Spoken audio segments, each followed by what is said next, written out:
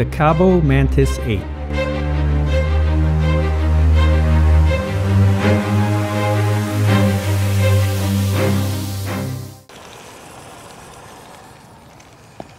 Hello everyone, welcome to Brian Unboxed. In this video, we're going to look at the Kaabo Mantis 8 electric scooter. This is how the scooter comes in when it's delivered. It's packaged well with the foam and bubble wrap protecting it. Along with the scooter, you get the charger, rubber covers, tools, front storage pack, and the user guide. You can be up and running in no time, and it just requires minimal assembly. I have linked the video from the Kaabo website in the description box for reference. And just to highlight the assembly, basically you have to install the handlebars, bring the stem up and lock it into place, put the rubber caps on the bolts in the front and rear, and adjust the brakes if needed. And that's all to it.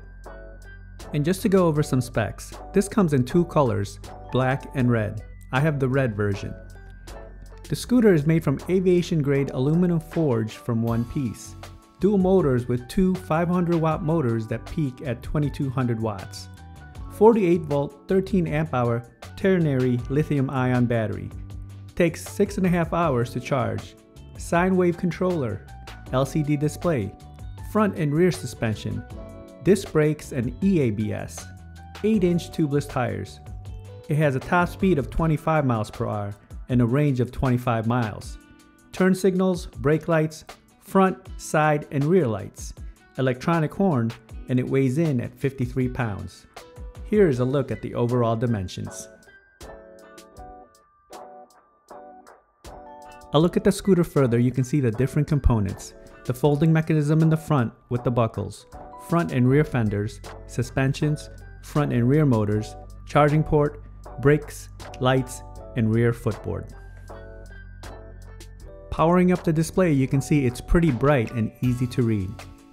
Pressing the mode button will cycle through the odometer, trip, time, and voltage. Pressing the power button once, then switching to the mode button will cycle through the gears.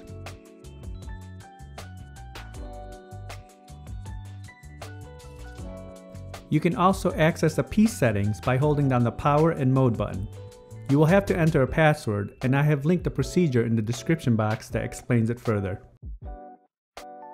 On the left, you have the controls for the front headlight, turn signals, and the electronic horn.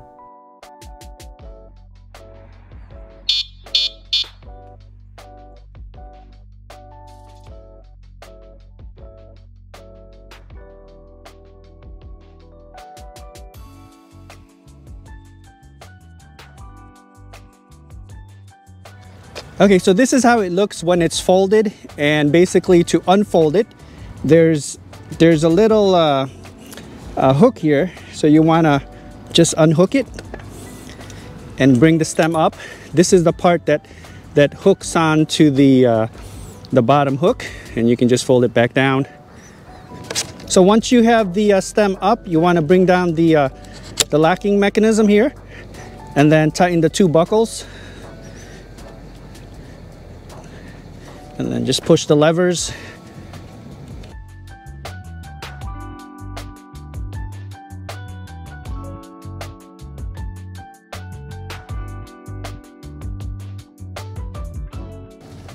All right, and there you go. You have it. You have the stem assembled, and then to fold it back down, it's just the reverse operation.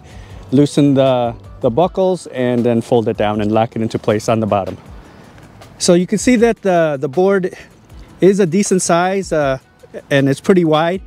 You got lights along the side and in the front for the brakes and the turn signals, front and rear suspensions, and there's a good amount of flex. So here it goes.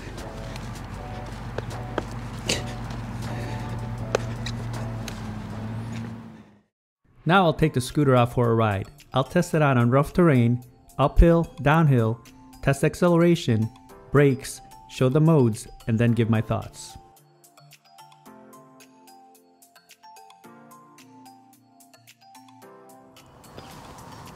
Okay, now I'm gonna do a little bit of a rough terrain test. This trail is bumpy. Let's see how the suspension forks handle it.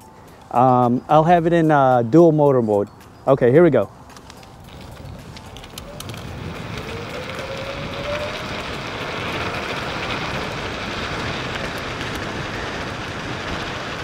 Very quick acceleration.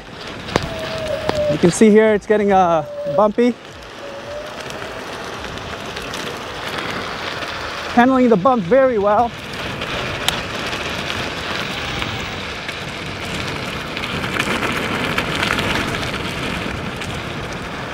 Not bad at all here.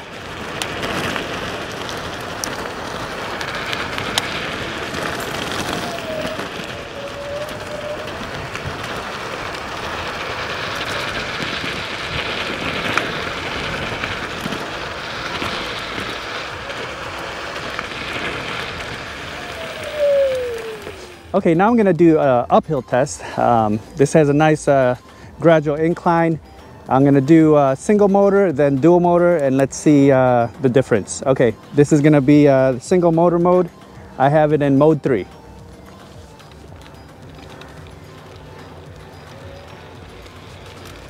You can see in single motor mode, the acceleration is gradual. So we're holding about 9 miles per hour as we're going up this trail here.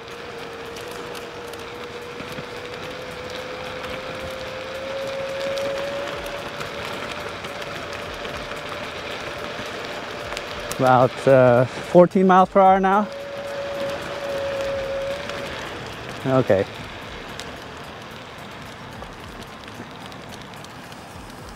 Okay, now I'm gonna do the uphill test in dual motor. And I'm gonna have it in gear 3. Okay, let's see how it does. You definitely get a faster pickup. 18 miles per hour. Oh, it's handling this with ease. Not a problem at all.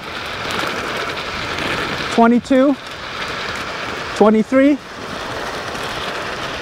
All right, wow, that was pretty good. Very strong going up that trail.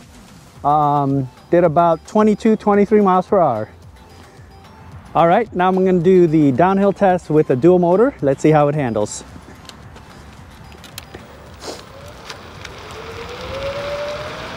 Yeah, it's instant power with the dual motor. We're already up to 20, 22. Feels stable.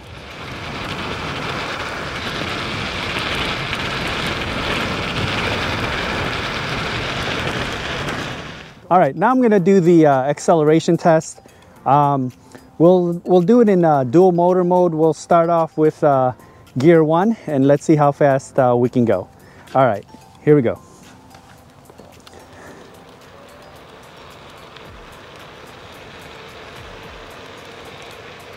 All right, so it looks like gear 1 is at 11 miles per hour. Switching to gear 2.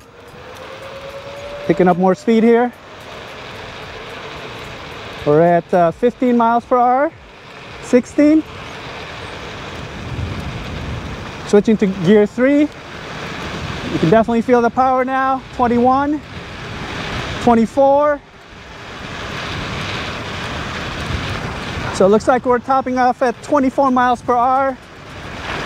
These roads do have some inclines, so we may lose some speed, but it looks like it's maintaining it pretty well. So 24 miles per hour. All right, so on dual motor mode, it was about 23, 24 miles per hour. I'm gonna switch to single motor mode. I'm gonna keep it on gear 3 and I'm gonna run it back and let's see how fast we can go. All right, so this is single motor mode on gear 3.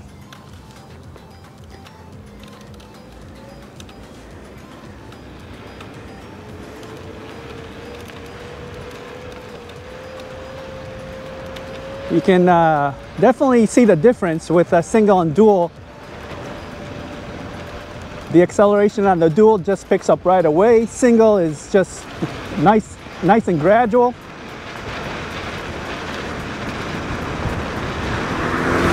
Okay, we're at 20 miles per hour. 22, 23.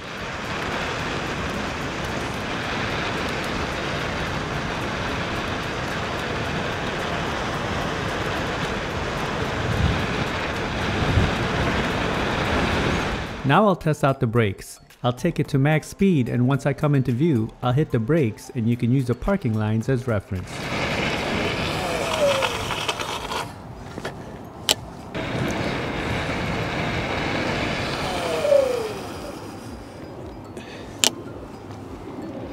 So aside from the single and dual motor mode button, you also have the Eco and Turbo. You know, when you have it in the Eco mode, you save a little bit more battery.